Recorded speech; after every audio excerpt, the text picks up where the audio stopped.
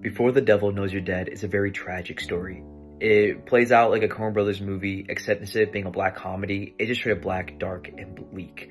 It follows these two brothers. One is very successful, the other one's an extreme failure.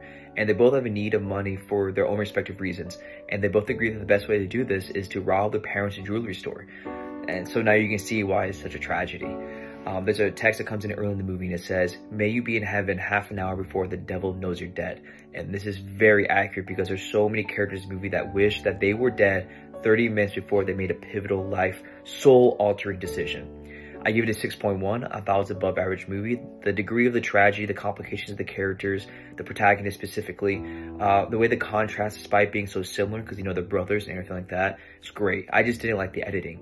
So if this is the kind of movie that you enjoyed or, you know, the plot entices you, these are the two movies that I would recommend for you.